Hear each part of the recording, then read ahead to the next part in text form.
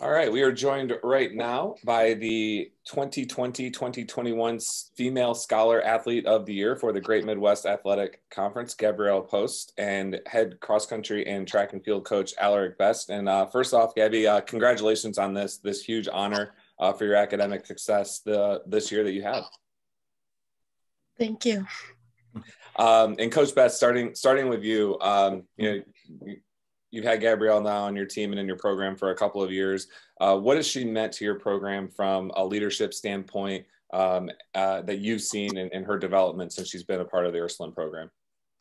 Yeah, I think she's been a great leader. She actually came from LCC, a community college in the area, and honestly jumped right in as a junior and did really, really well, kind of handling, the transition from obviously a 2-year school to a 4-year school. Obviously, academically, obviously she jumped in and did really, really well there. And then from a team standpoint, she was a great leader, right away, helped our young women in cross country, and then that transition to the indoor and outdoor track season. But since her time here, she's been, phenomenal. And then she's just been an ultimate leader for us and someone that the girls can go to and about anything. And that's always a good thing when it's about both athletic and academics. And Gabrielle, for you, what was that transition like going from the 2-year to the 4-year academically? What did you have to change in your maybe your studying habits or your approach to academics, or has it always just been the same for you since the beginning of you starting school? I did the same thing I pretty much did at community college. I always keep a planner of everything, make sure I turn everything in on time. And this year being obviously different because of COVID, and we had some classes that went remote and some were online only, some were in person. How did that change? Obviously, if you're well organized and your time management is good, that obviously helps. But did that have any effect on you or maybe your teammates that you were able to kind of help them through a little bit with the way you approach things? I had to write down which meetings for Zoom, when those were, and learning online was definitely more challenging to sit through a class at home with distractions. My parents are both teachers, so they'd be at my house teaching and I would hear my siblings' Zoom calls. So all these Zoom calls were going on at once. So yeah. A lot going on. Yeah.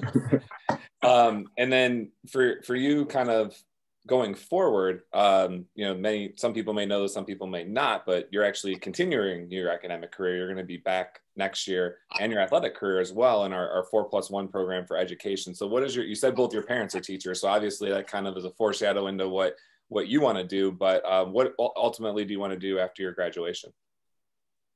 Yeah, I'm going into Ursuline's 4+1 education program. So I'll earn my Master's of Education and I'll be licensed for 7th to 12th grade English language arts. And I just passed. I found out I passed both of my licensure exams for that. So well, there's more breaking news right there. We're just dropping. Congratulations on that as well. So what kind of motivation, obviously with your parents both being teachers, was that just something that you always knew you wanted to do, or was that something that they helped you along with in the process?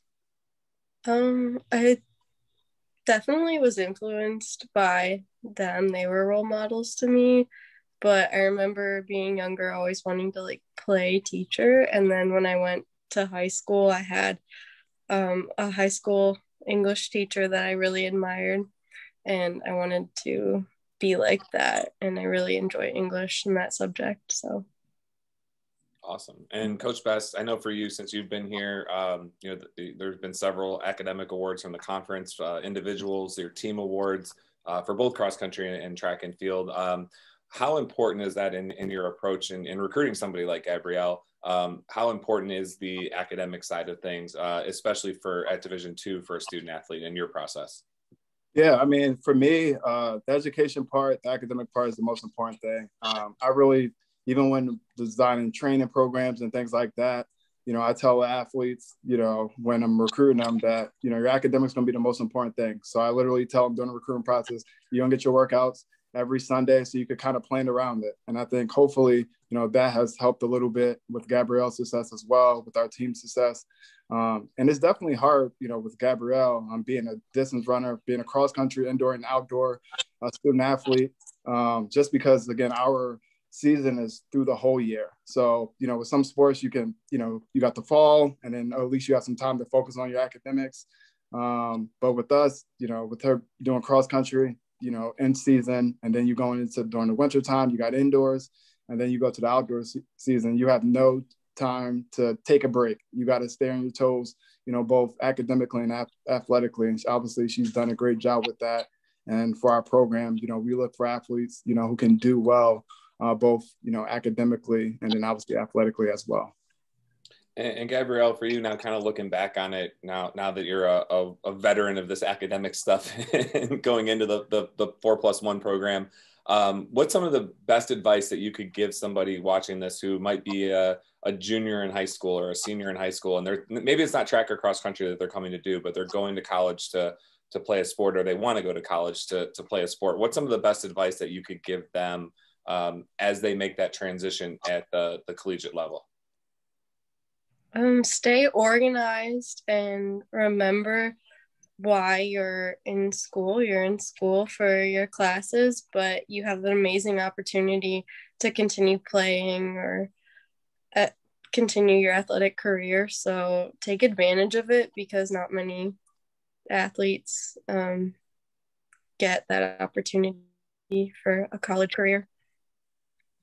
Great. Perfect. Well, once again, congratulations on being named the 2020-2021 Great Midwest Female Scholar Athlete of the Year. And we wish you all the success going into the master's program and into next year's cross country and track season as well. Thank you.